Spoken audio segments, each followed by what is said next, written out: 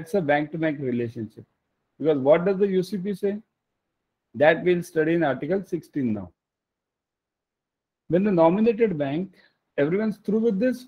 Shall I move on? Okay. Yes, sir.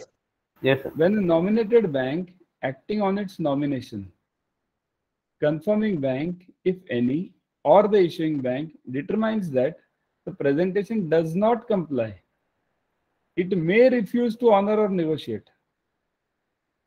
Now, what does this mean?